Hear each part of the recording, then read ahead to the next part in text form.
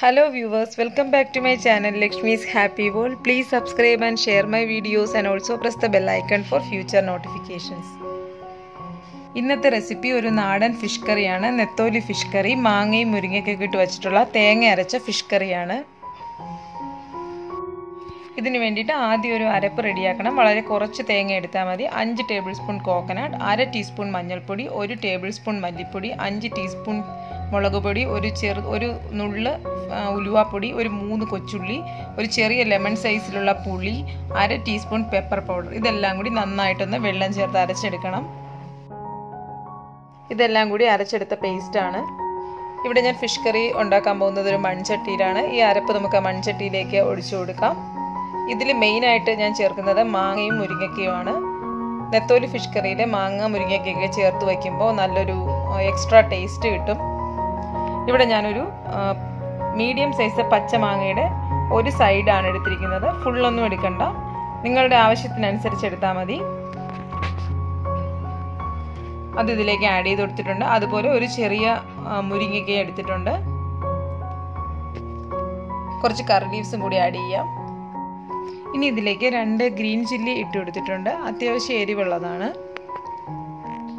പിന്നെ ആവശ്യത്തിനുള്ള ഉപ്പ് കൂടി ചേർത്ത് കുറച്ച് വെള്ളവും കൂടി ആഡ് ചെയ്ത് ഇത് നമുക്ക് നന്നായിട്ടൊന്ന് തിളപ്പിച്ചെടുക്കണം. അതിനുശേഷമാണ് ഫിഷ് ആഡ് ചെയ്യുന്നത്.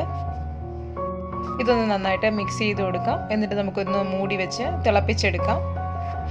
തിളച്ചതിന് ശേഷമാണ് ഫിഷ് പീസസ് ഒക്കെ ആഡ് ചെയ്യുന്നത്. ഇതിവിടെ നന്നായിട്ട് തിളച്ചിട്ടുണ്ട്. ഇനി നമുക്കിതിലേക്ക് ഫിഷ് ആഡ് ചെയ്ത് കൊടുക്കണം. ഞാനിവിടെ 250 ഗ്രാം നെത്തോലി ഫിഷാണ് എടുത്തിരിക്കുന്നത്. ചില സ്ഥലങ്ങളിൽ ഇതിന് കൊഴുവ എന്നൊക്കെ പറയും. ഇനി നമുക്ക് ഫിഷ് ഇതിലേക്ക് ആഡ് ചെയ്ത് കൊടുക്കാം. ഫിഷ് ആഡ് ചെയ്തിട്ട് ഒന്ന് ജസ്റ്റ് മിക്സ് ചെയ്ത് കൊടുക്കണം.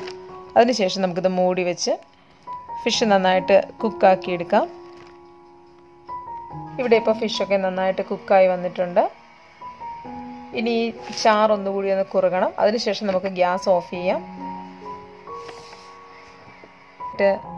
ചാറൊക്കെ കുറുകി റെഡിയായി വന്നിട്ടുണ്ട്. ഇനി ഇതിലേക്ക് നമ്മൾ താളിച്ച് വെച്ചിരിക്കുന്നത് ഒഴിച്ചു കൊടുക്കണം. ഞാനിവിടെ 1 ടീസ്പൂൺ ഓയിലിൽ 1-2 ഡ്രൈ റെഡ് ചില്ലീസ്, കുറച്ച് കറി ലീവ്സ്, കുറച്ച് കടുകും ചേർത്ത് താളിച്ച് വെച്ചിട്ടുള്ളതാണ്.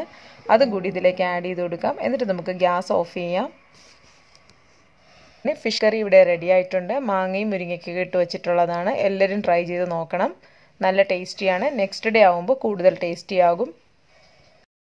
Thank you all for watching my video. Please subscribe and share my videos and also press the bell icon for future notifications. Thanks to all for your support.